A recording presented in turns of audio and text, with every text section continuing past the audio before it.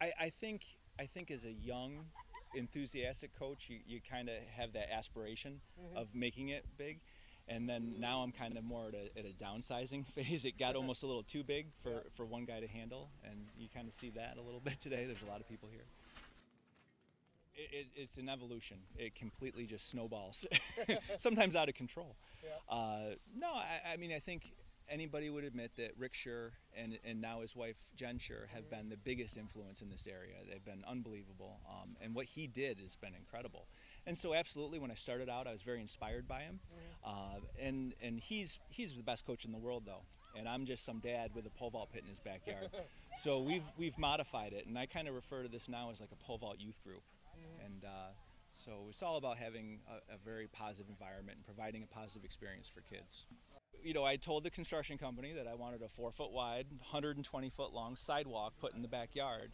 And so they said, okay. And they came in, and I thought this yard was completely level. And they said, oh, but over 120 feet, it drops 2.5 feet. So they had to build this berm up here. And so everybody thought I was nuts.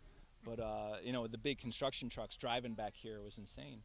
But yeah, you know, it just started, and then kind of a little bit of an obsession. It just kept getting a little bigger and better, and every season it was almost a challenge. Well, what can I add so the kids are excited when they come back and they see something and there's a wow factor?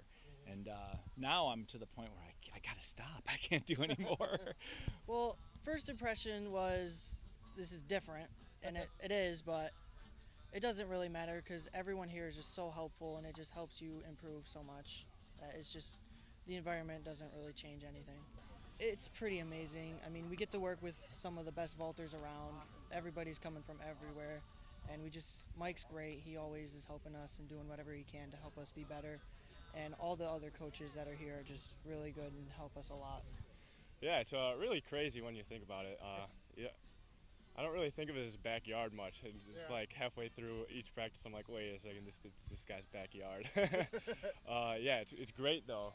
It's a great facility. It's a little bit intimidating because obviously there are the experienced pole vaulters, so they're all better than me, and but it's a great learning place. You know, everybody helps everybody here. They all helped me out right off the bat, and I feel like I've come a pretty long way for a year. I'm expecting a pretty good 4-year run. I like all their coaching staff. I've met some of the athletes that are already there. There are already some elite athletes there, and it seems like a pretty good place to be if you're a track athlete. Like great coaches, Coach Henshin. He's the one that came around and recruited me. He's been to all my meets, pretty much all of my postseason meets, the ones that he could make it to. So obviously that shows a little bit of dedication from the coach. And yeah, that's one of the big things as an athlete I look for.